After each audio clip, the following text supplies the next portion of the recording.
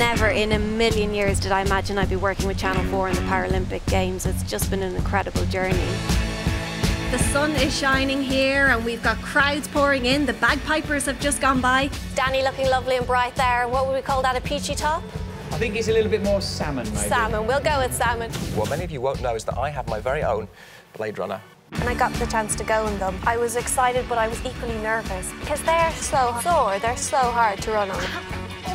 You know Johnny Peacock, are you? Thanks, Jonathan. Go, Johnny, go was the slogan.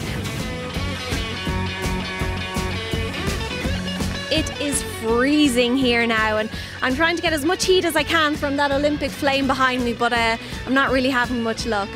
Stalin's policies led to the deaths of millions through famine and purges.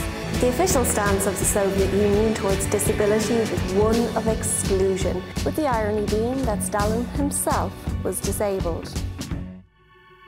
I lost my fingers to meningitis when I was 16, so I have a massive interest in this field.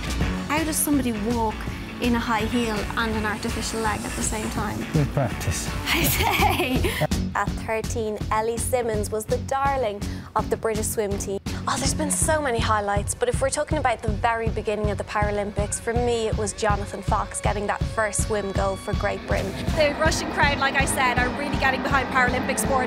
That's where we talk about legacy, and you can see legacy right here. Just wait till Rio, Addy. The atmosphere there has been electric. I think there was just a touch of magic about this summer, and to be part of it has been some privilege. Yeah, I love that song as well. So nice. We were singing along here in studio.